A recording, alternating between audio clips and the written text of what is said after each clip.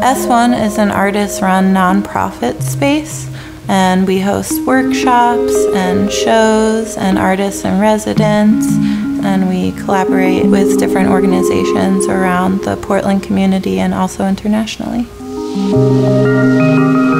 The Synth Library stands at a unique intersection of education and music, and also trying to empower women and historically underserved groups in synthesizers.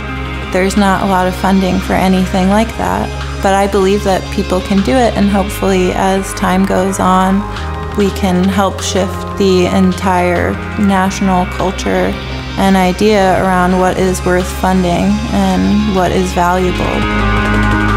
I would like to see a future where education is prioritized and valued by more people, and maybe if we all keep working on it, we'll get there.